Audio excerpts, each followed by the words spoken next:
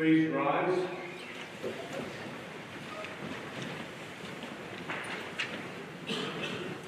Begin this afternoon with these words from Psalm 27.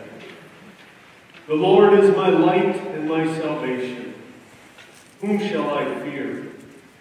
The Lord is the stronghold of my life. Of whom shall I be afraid? One thing I ask from the Lord, this only do I seek, that I may dwell in the house of the Lord all the days of my life, to gaze on the beauty of the Lord and to seek him in his temple. For in the day of trouble, he will keep me safe in his dwelling. He will hide me in the shelter of his sacred tent and set me high on the rock.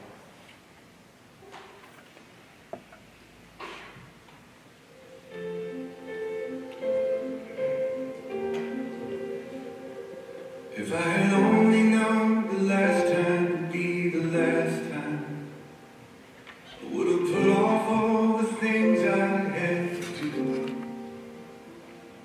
I would have stayed a little longer, held on a little tighter.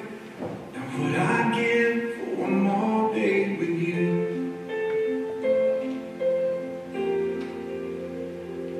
'Cause there's a wound here in my heart where something's missing,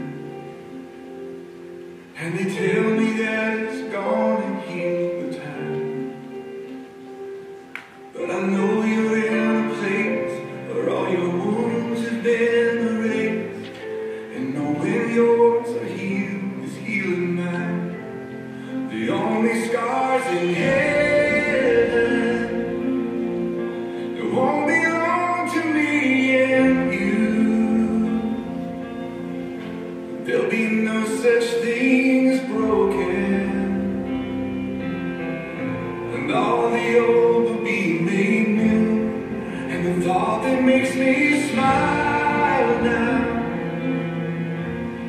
even as the tears fall down,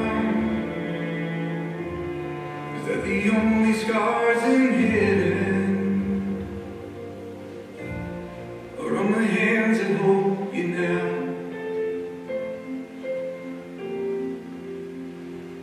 I know the road you walked was anything but easy. You picked up your share of scars along the way. Oh, but now you're standing in the sun. You fought your fight and your races run. The pain is all a million miles away. The only scars in heaven that won't belong to me and you. There'll be no such thing as broken, and all the old will be made new. And the thought that makes me smile now,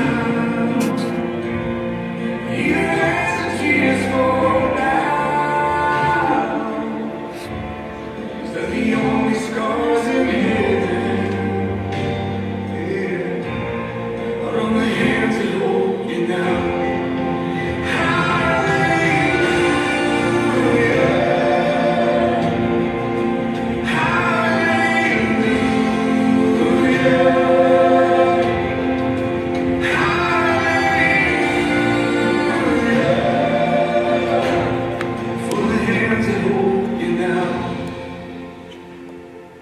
There's not a day goes by that I don't see you.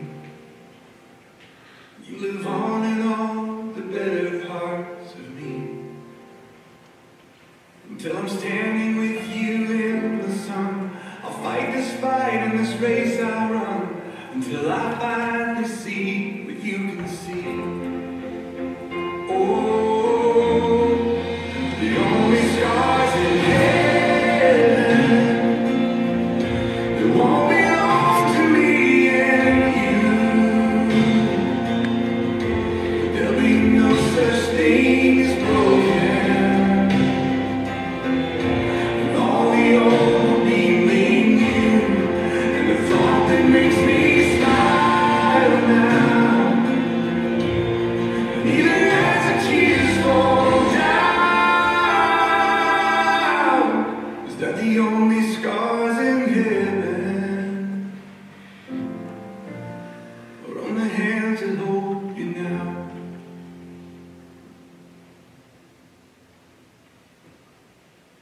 In the name of the Father, and of the Son, and of the Holy Spirit, amen. You may be seated.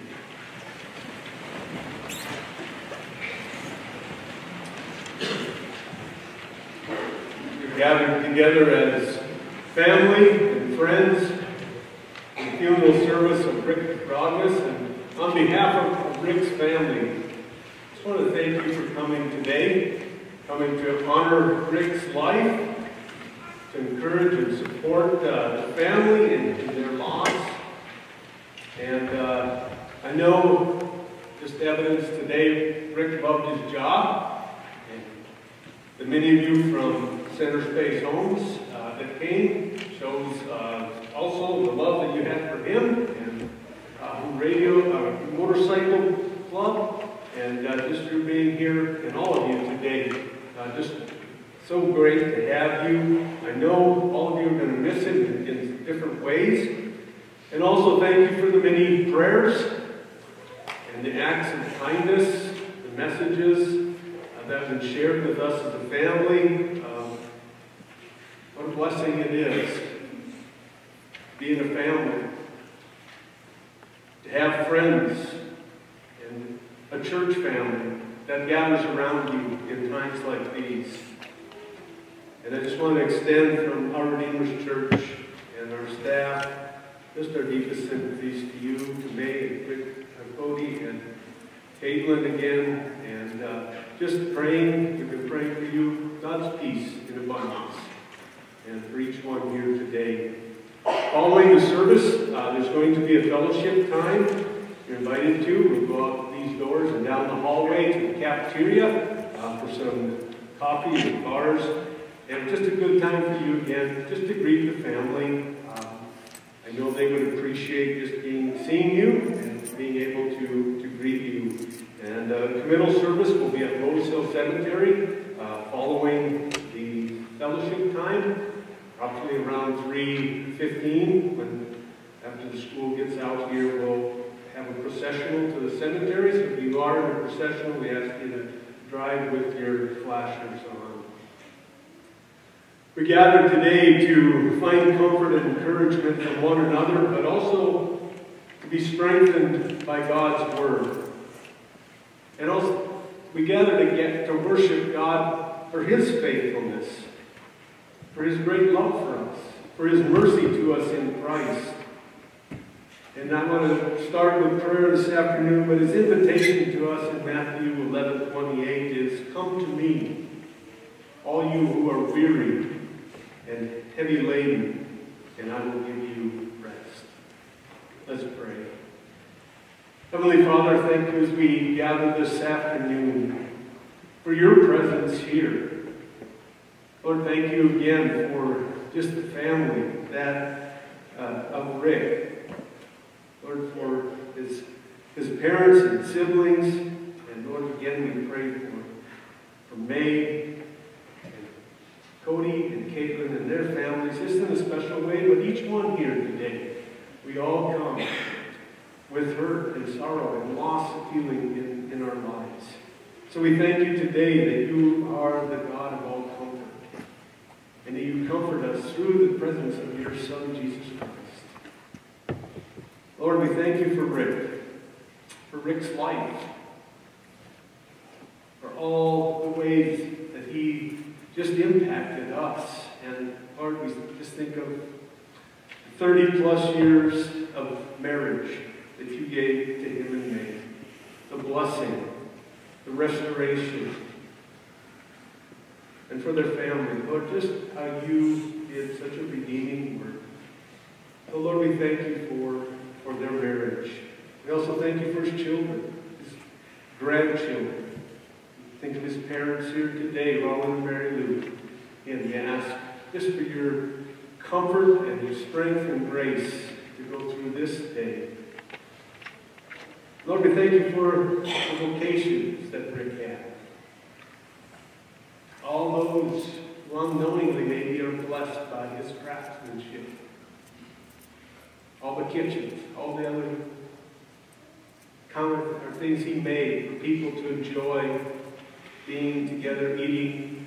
Lord, we don't know, but we know that That was how you called him. And now, also, for all those tenants and co-workers that he worked with at Center Space, Lord, he enjoyed serving people, caring for them. So we thank you for his vocation.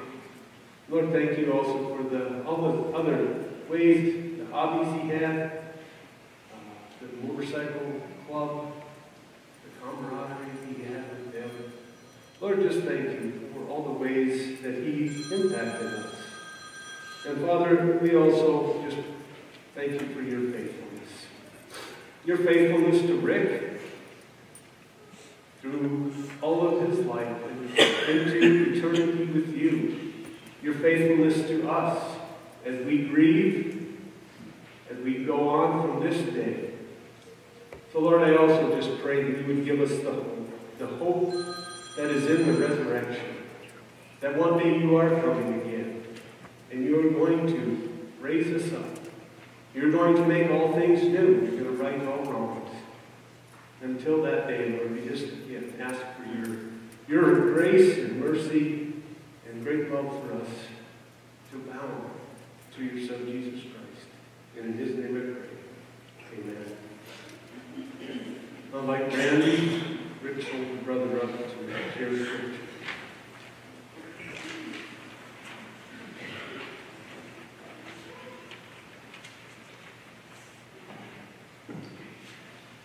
I'm Randy. I'm Rick's big brother, and I'm glad to be here today. I've been asked to read some scripture from the book of John, chapter 14. It's some words of comfort. It was directed towards Jesus' disciples, but it's also for us to help us calm our hearts, calm our nerves, calm the loss that we feel. In the previous chapter, chapter 13, Jesus was telling his disciples of 3 years that he'd been with them. His time on earth was coming to an end.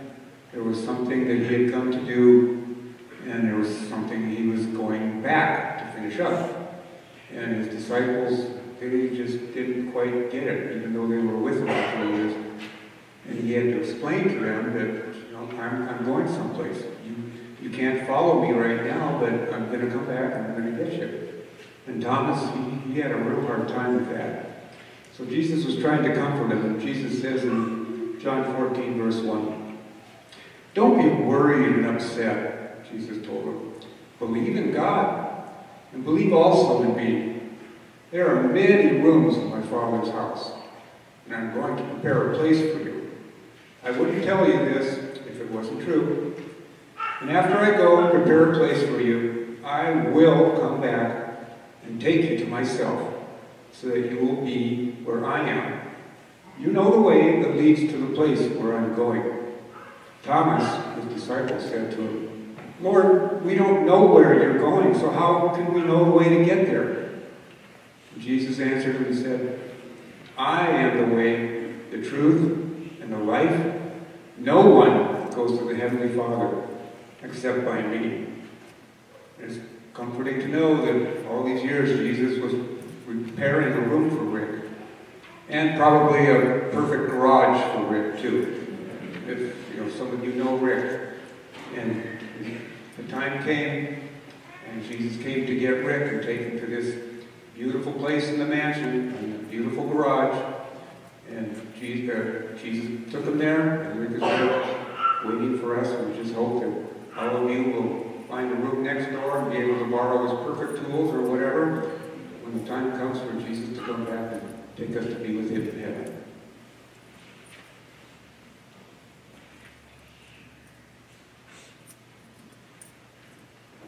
I'm going to invite Caitlin up. She's going to share some remarks on behalf of the families.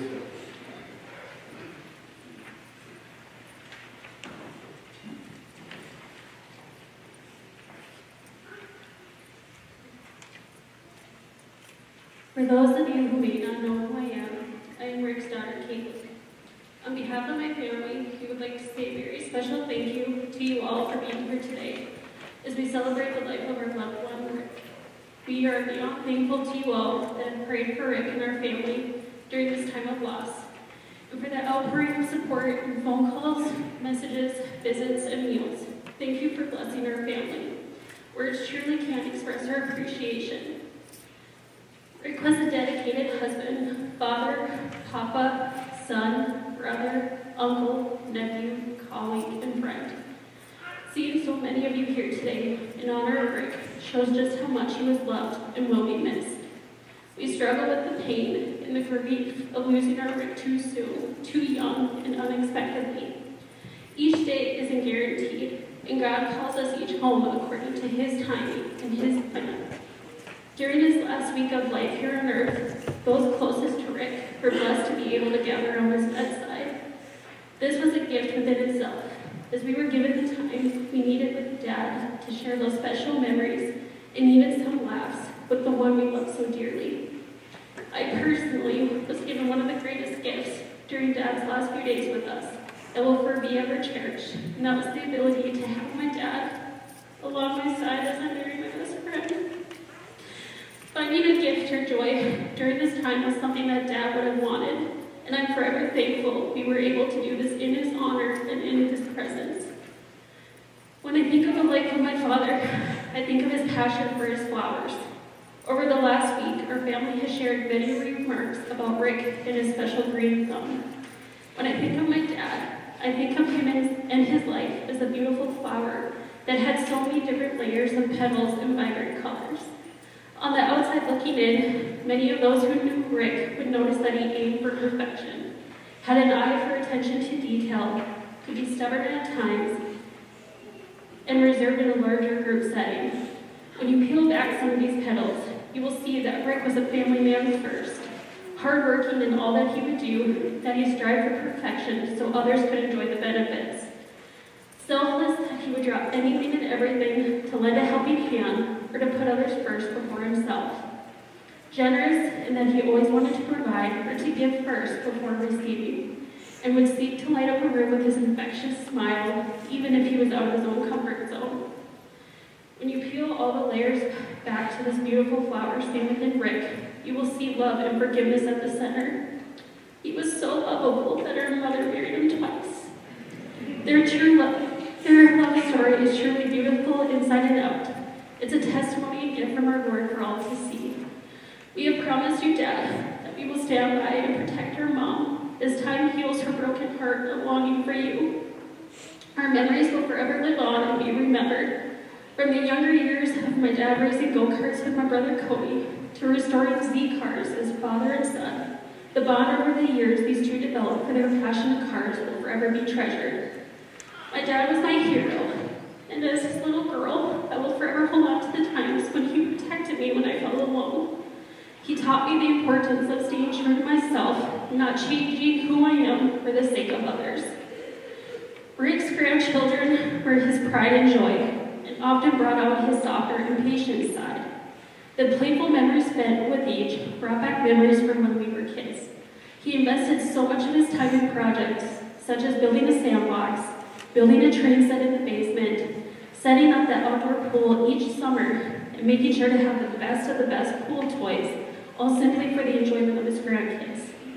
Taking the time to go for cruises down Broadway in the Corvette, Dad would find joy and humor, making sure to squeal the tires just to hear the laughter and giggles of the grandkids by his side. All the memories and experiences we shared will continue to be the legacy carried on in the years to come.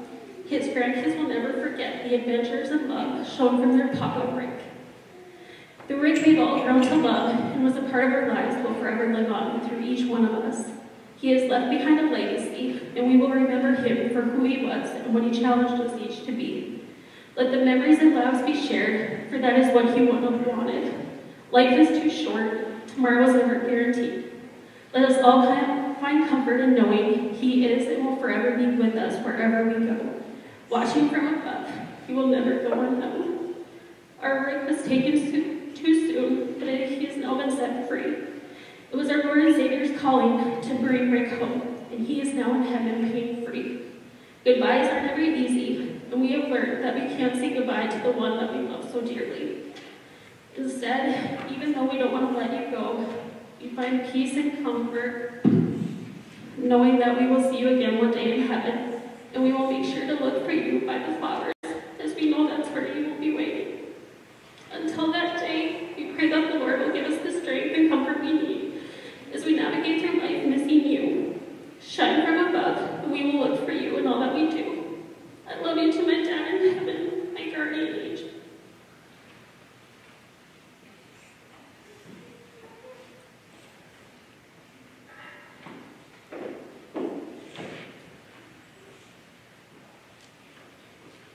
This time we're going to have a tribute video put together by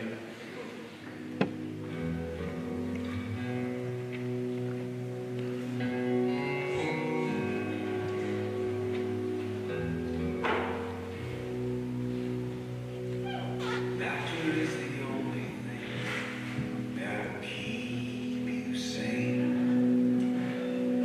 And this world is crying more and more every day.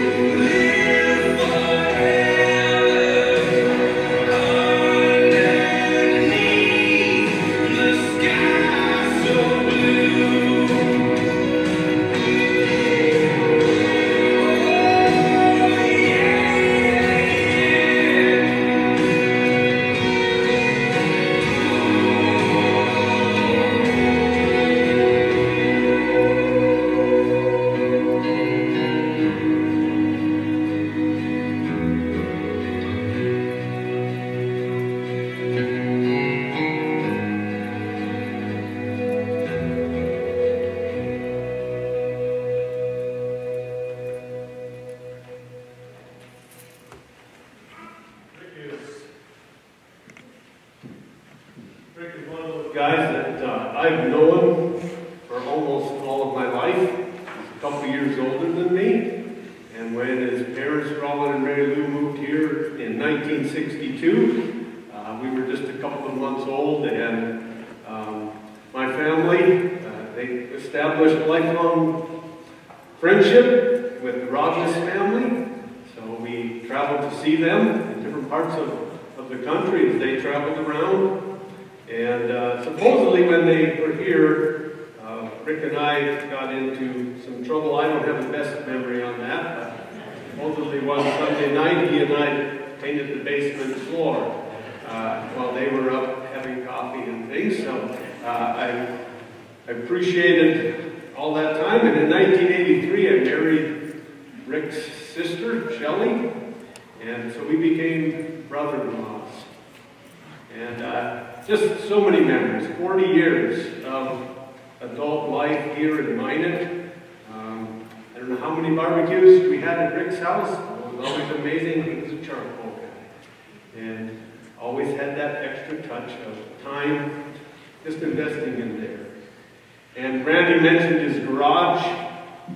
If you've been in his garage or his home or his yard, you know he was meticulous. And I was always afraid to borrow anything from Rick. I always thought if I got it back and it was dirty or I wrecked it somehow, it would not fit in. And the last thing I borrowed was his gas-powered auger for the dirt. And after we got done using it, I remember looking over it several times to make sure I hadn't missed any dirt on it. And he was that guy. But all my memories of Rick, the one I cherish the most. Most of you, if you knew him in these last years, you knew him as a gracious, generous, loving family man. And Rick came through some adversity in his life. But Rick knew the grace, the forgiveness, and the love that he had received through Jesus Christ. And each one of us who knew him, who he ministered to by his vocation or his family, we were blessed by his graciousness and his generousness and his friendship. And as Caitlin's already said, may your marriage, your remarriage, was such a testimony to God's grace and faithfulness to you and to him and to your family. So blessed be the memory of Rick Rogness. And invite Cody and some of Rick's nephews and sister to come up and read the song.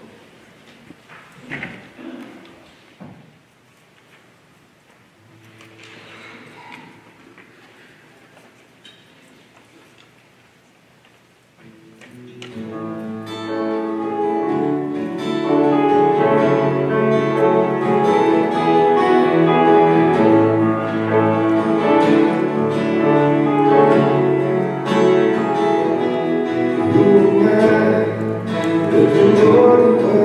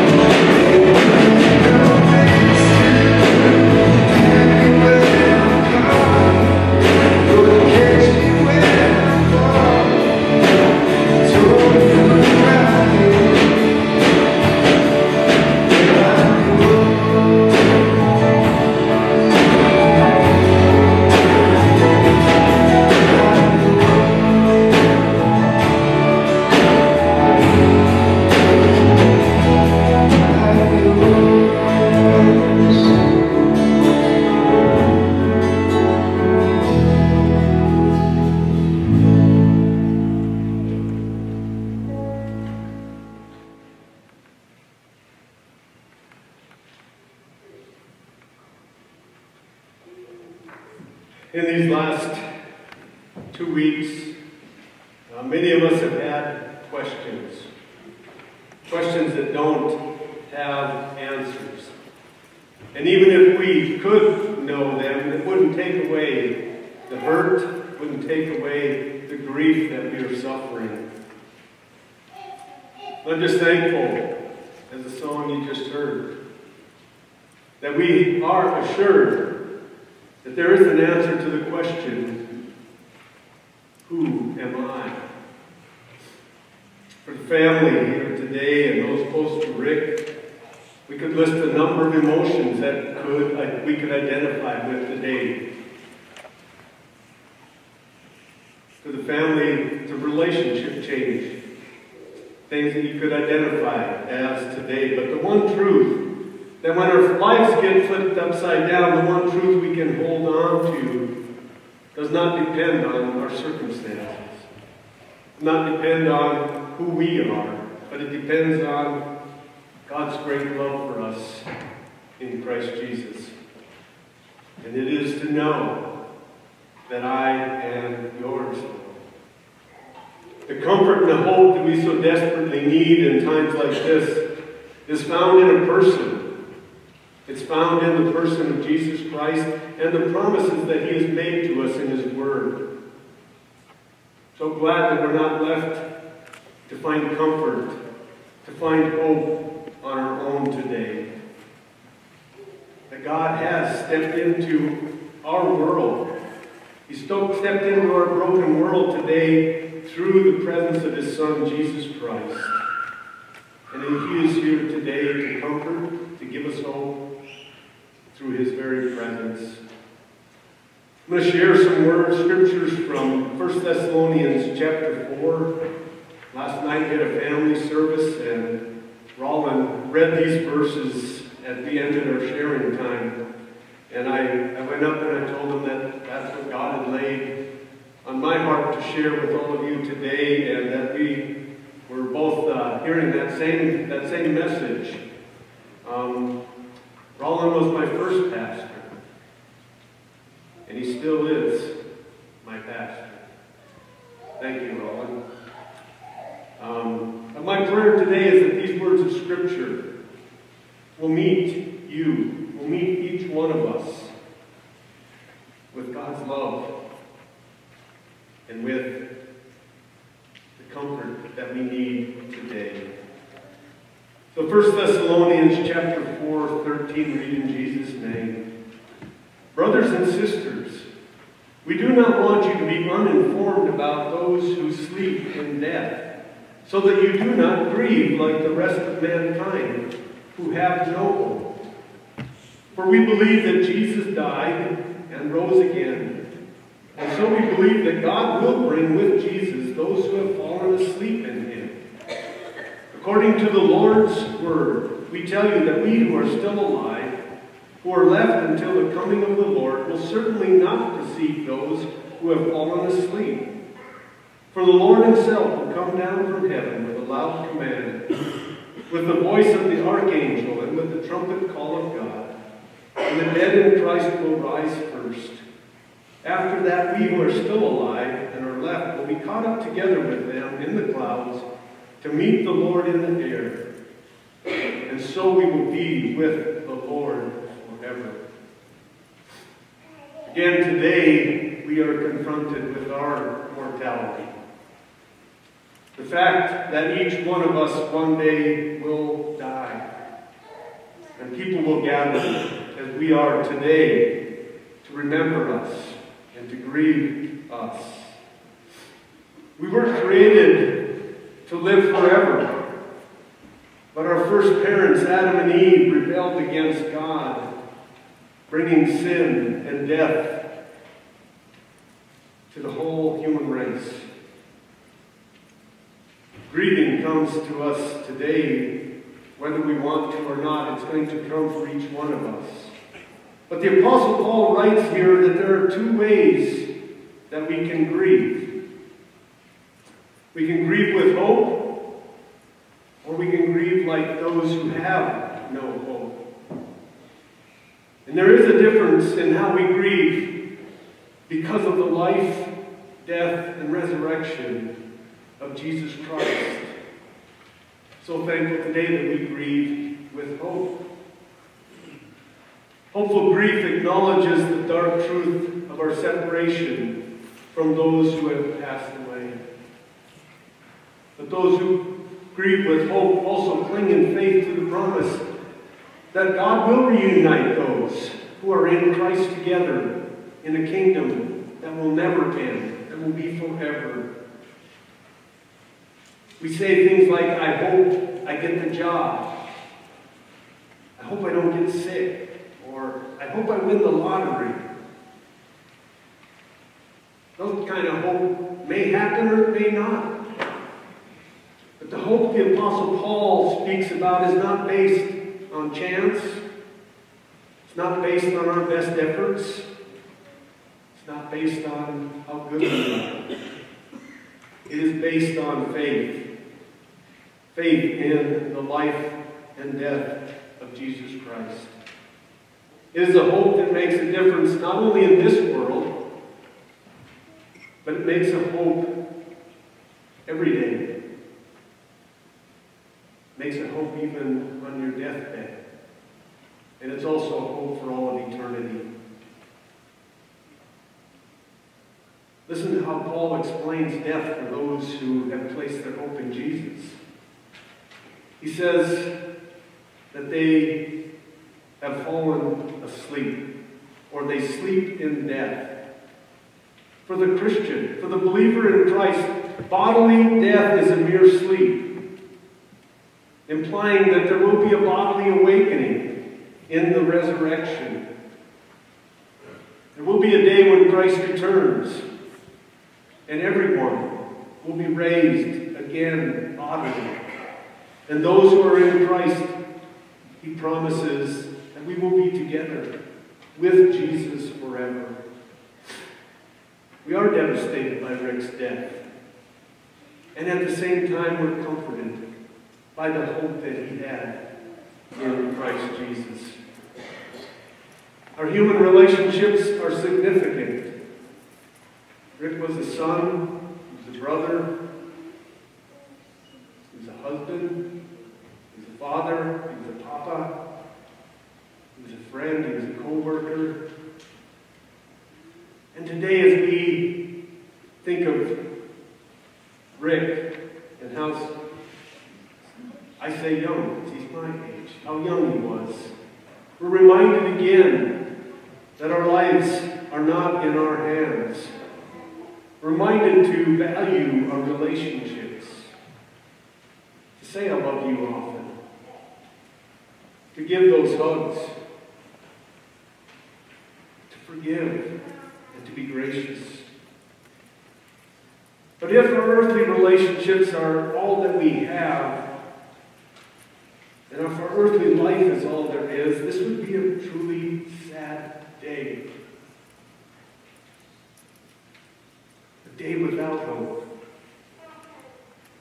And Rick's sudden passing brings all of us, awakens all of us to the fact that we do not know when our life will end. Rick's most valued relationship was with his Creator, his Redeemer, and Savior, Jesus Christ. And when facing death, there is no comfort or hope in being told that you are a good person, or that everything will be okay. And as hard as it was for us to let him go, we know Rick's hope was in a promise that was given to him through faith in Jesus Christ. Through faith, he believed. He believed those words that he was forgiven all of his sins. He was believed that he already had eternal life. Our hope is that we will see Rick again. How can we be assured of this? The promise is secure because Jesus did die. And he did rise to life again. Verse 14, Paul wrote, "For we believe that Jesus died and rose again, and so we believe that God will bring with Jesus those who have fallen asleep in him." Our hope is not that God will somehow overlook our sins, or that He grades on the curve. Our hope is in believing that Jesus, the Son of God, did die for your sins and my sins. He died the death that we deserve. Eternally. We deserve to die eternally for our sin. And Rick was a sinner like all of us. But that's why Christ had to come. He had to come to this earth to rescue and to redeem us. It was His death on the cross that paid for the sins of the whole world. For all of our sins, for all of our guilt. And we also believe that He rose again. Our hope is in the fact that one day, on the third day, as He rose victorious over sin, death, and the devil. So believing in Jesus, believing He died for your sins, believing that He rose from the dead makes death a sweet sleep for the believer. Because all of our sin, all of our guilt has been atoned for. And we will be raised to eternal life. Our hope today is in the person. It's in the person of Jesus. And He comes to us today. He comes to us in our grief. He comes to us in our brokenness. He comes to us in our sin. Not with condemnation. He comes with words of comfort and grace and forgiveness. John 3:16 through 18. Jesus said, "For God so loved the world, that He gave His one and only Son, that whoever believes in Him shall not perish but have eternal life. For God did not send His Son into the world to condemn the world, but to save the world through Him. Whoever believes in Him is not condemned, but whoever does not believe in Him stands condemned already, because they have not believed in the name of God's one and only Son." Our Heavenly Father is so gracious. It's His great love for each one of us here today. It's His great love for the world that He gave His Son to die for us. And whoever believes in Him shall not perish, but will have eternal life and be raised up with Him. It's not our perfect faith.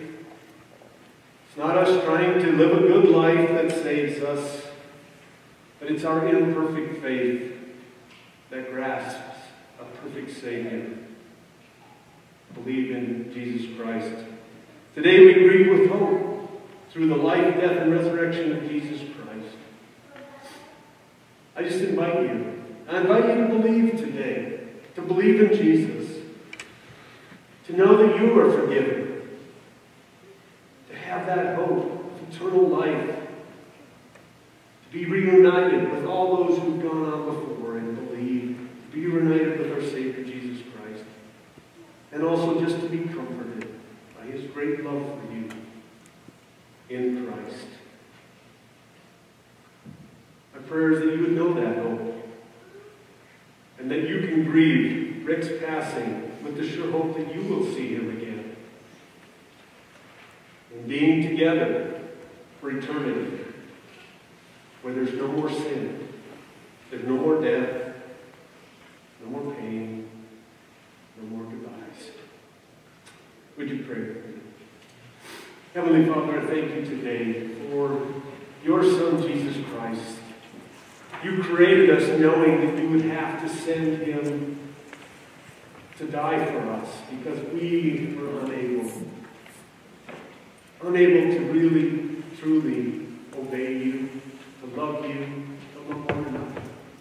But I thank you that you sent your Son Jesus. He did for us what we couldn't, and died in our place to pay for all of our sins. Lord, I thank you that Rick knew that. And today, yes, we grieve, but we grieve with hope. And we're just grateful again today that you've done all of that to us by your grace. Lord, fill us with the hope of the resurrection, that we might too be prepared for when you return, or you call us individually. So strengthen us. Strengthen us with your word and with your spirit. I pray that in Jesus' name, amen. I'm going to invite you to rise, and together we'll pray the Lord's Prayer. Our Father, who art in heaven, hallowed be thy name. Thy kingdom come, thy will be done, on earth as it is in heaven. Give us this day our daily bread, and forgive us our trespasses, as we forgive those who trespass against us. And lead us not into temptation, but deliver us from evil. For thine is the kingdom, and the power, and the glory, forever and ever. Amen. The Lord bless you and keep you. The Lord make his face shine upon you and be gracious to you. The Lord turn his face toward you and give you peace. Amen. We're going to close our service today with the song, Blessed.